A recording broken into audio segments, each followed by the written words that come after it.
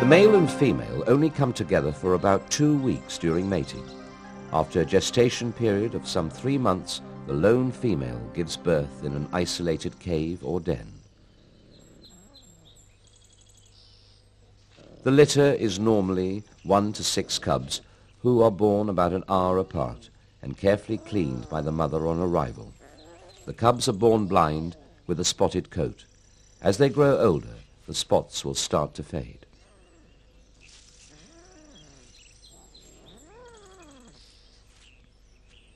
The cubs are well nursed by the mother. After 2 weeks, the eyes will open, and after a year, they will have grown to a length of around 125 centimeters and weigh close to 30 kilograms. The adult male can grow to 240 centimeters and a weight of more than 100 kilograms, a very imposing animal.